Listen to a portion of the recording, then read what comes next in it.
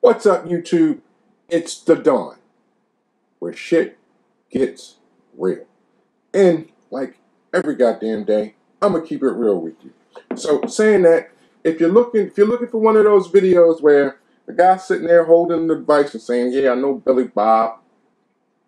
Billy Bob's really a good guy, and Billy Bob makes these devices, and Billy Bob says these, I put my heart on sweating each and every one of these devices, and Billy Bob's a really good guy, and you should go support Billy Bob because Billy Bob, makes these in his garages, or Billy Bob has a factory that he manages, and Billy Bob. If you're looking for that, you know what? Stop the video and go find somebody else, because you're not going to get that shit here.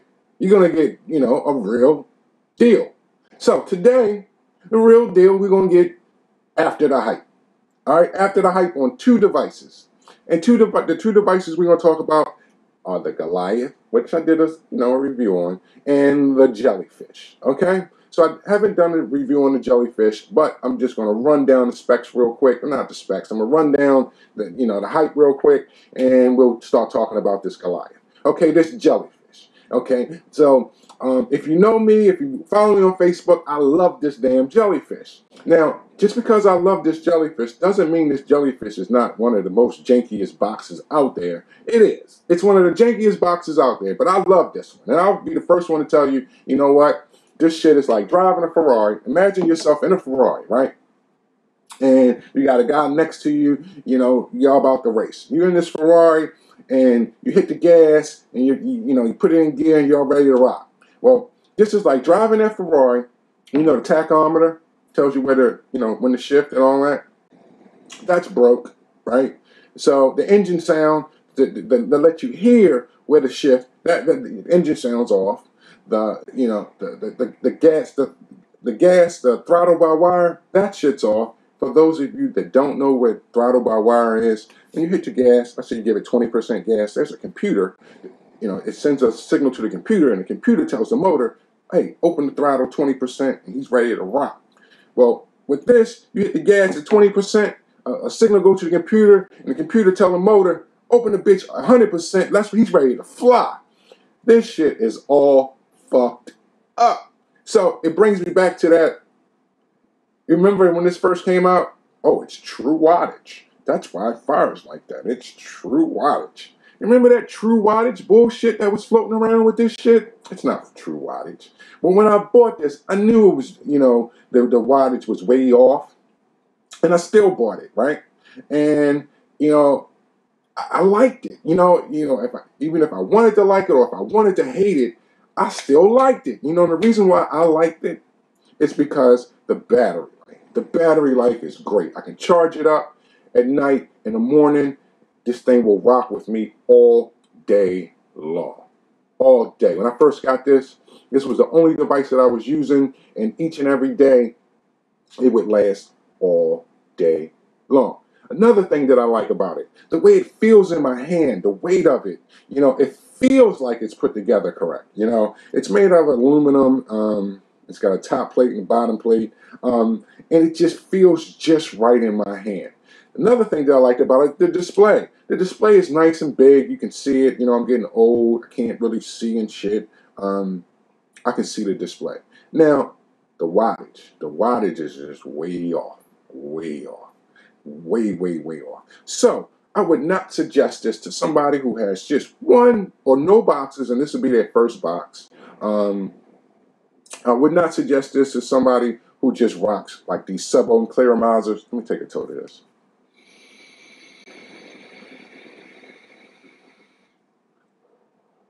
Somebody that rocks like only sub-ohm clearomizers that do not use the RBA section in some of them, like the Atlantis, the Delta, the Subtank, this OBS, and high voltage. If you only rock pre-made coils, I would not suggest using this because once you put those pre-made coils on here, it gives you a range of what you can fire it at, okay? And most of the time, 100% of the time, since those coils are between 0.6 and 0.2, it's always going to tell you can fire between 15 watts and 51 watts.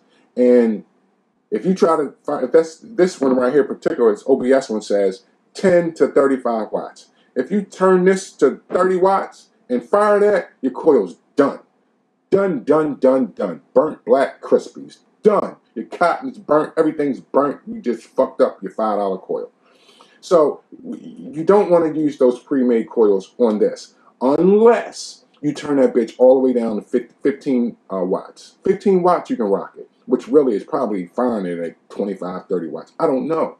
I don't know what it's firing at. I can't walk around with a machine hooked up to it and say, oh, it just says 27 and hook it up to the machine. Oh, it's really 37.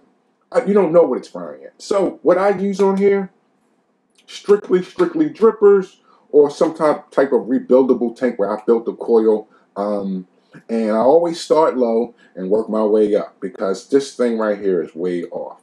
Now, it's janky as far as, you know, knowing where to fire. Now, with the battery life, the way it feels, I like it. Now, here's the way they come in. Okay, they come in this pretty box, right? A little thing on the back. Let me open this up.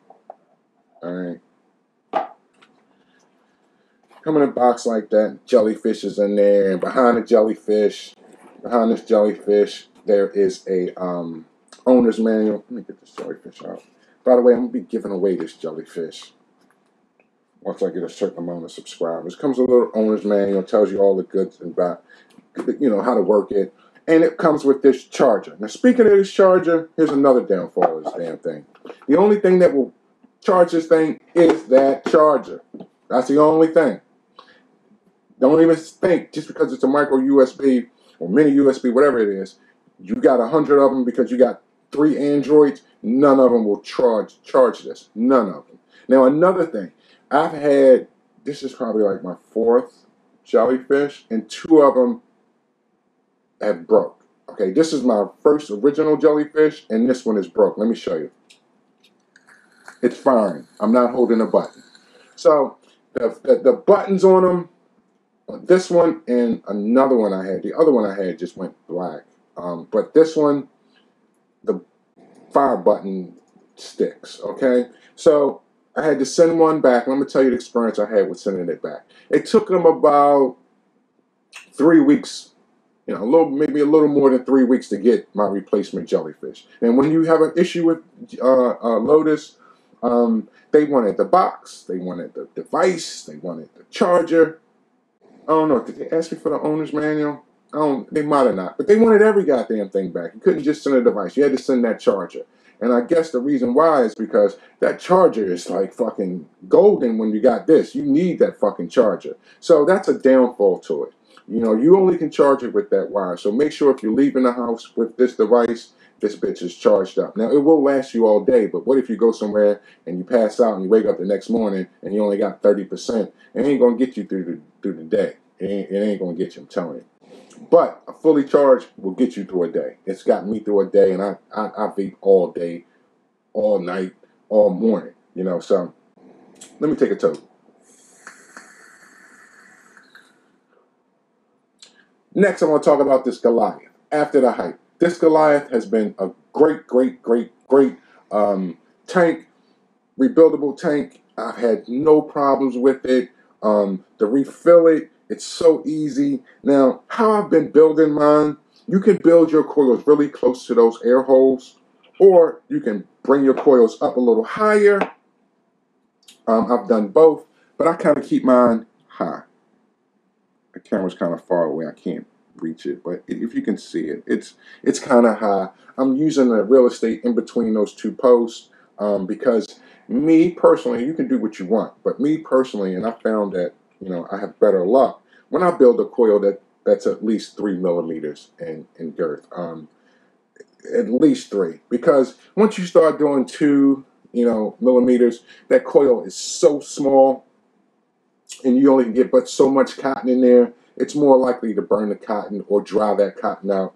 And, you know, your wicks aren't going to have enough time to saturate, you know, doing that. But if it works for you, it works for you. But as far as leaking or dry hits, I haven't had any problems. But that is 100% on you. 100% on where you wick it, you know, how much cotton you got down there, where your cotton stops, that's on you. So don't say this tank sucks because you can't figure out how to wick it. You wick this thing correctly, you won't have any problems. Now it is a juice whore. Now that all depends on your build as well. So if you got a crazy build in there, you're gonna expect it to suck up the juice. But what I've been doing is turning the juice control, a little, maybe two, 3/3, 3/4 open, and it's been conserving my juice a little bit. But, you know, you can shut it all the way down, especially if you're running like 50/50. You can shut it down and it'll probably sip the juice. Now, I don't use 50/50. I only use max Fiji, at least 70 or higher. But this thing right here has been a treat. I've dropped it a couple times. Luckily, the glass hasn't broke. Now, I'm not saying it's Gorilla Glass. I'm sure this shit will break if I drop it correctly or wrongly, however you want to say it. But I've had no problems with it. None. None. Let me take another toke.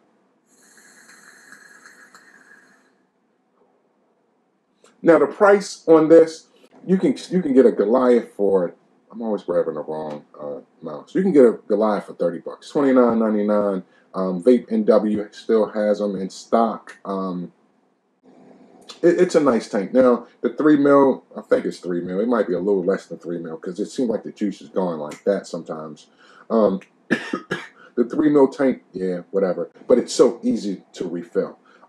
As far as the Jellyfish on the price, now they run between 129 to 150 bucks. Now, some people have flash sales where they have them for 80 bucks, 90 bucks, or whatever. But you got to catch them when you can catch them. But the norm is between 130 and 150. Even on their site, they're still selling them at 150, but it says that they're out of stock. Okay, so like I said, I'm gonna hold on to this one and give this one away once I reach a milestone that I feel like I should be giving away a Jellyfish. But yeah, don't buy this if it's your only box. Don't do that. Definitely have another box. Have like a 100-watt box or IPV, one of those. Have another box. Don't make this your own one and only box because, like I said, it took them 3 weeks to repair mine or send me a replacement. So then you might be 3 weeks without a box. So definitely, if you only get this, I don't see why a lot of people would be still buying these at 150. They should have brought down the price a lot by now, after all the hype of it's true wattage. It's true wattage. It's not true wattage. The shit's all over the fucking place. Let me take a toke.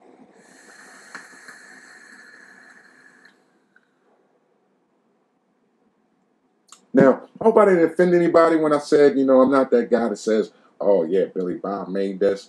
I'm not trying to offend you, but if that's what you're looking for, you're not going to get that here. You're just not going to get it.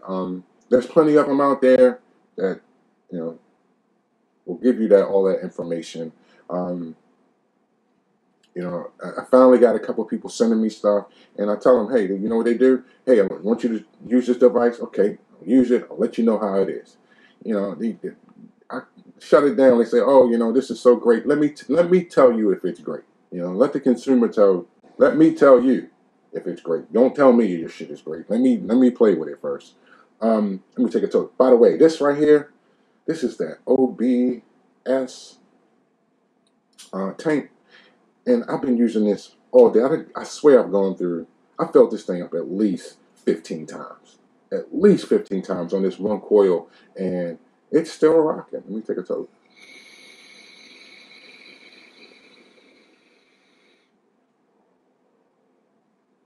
Now, as of right now, they don't have 0.2 coils for this. And this is only a 0.5. And it only goes up to 35 watts. And I hate to admit it, but I'm enjoying this at 25 watts. I mean, it's not bad.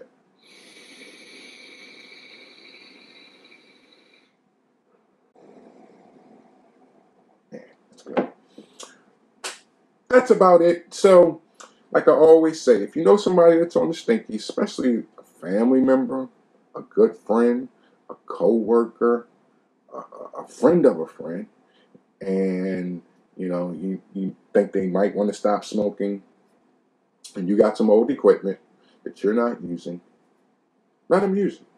You know, don't give it to them. Say, hey, you can have it. Let them use it. Tell them, hey, we'll link back up in a week, and you know, tell me if you like it or not. But when you give it to them, explain the battery safety, tighten up the airflow, tell them that there's a plenty other juices that they can use.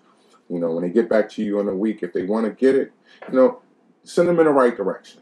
Send them in the right direction. You know, please don't tell them to get like one of those pens you just hit the button, fire, and you only get whatever that pen is putting out. Try to get them in like, you know, at least a 20-watt device. If they, you know, can afford a 30-watt device, you know, try to, you know, steer them in that direction. That way they can grow.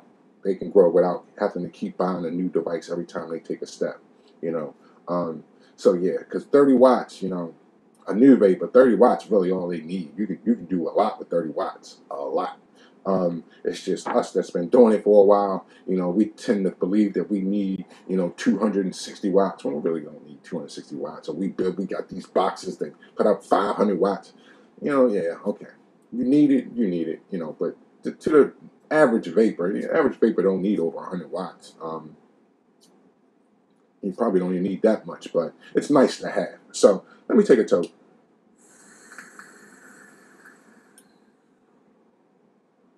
On them days you want to build all crazy.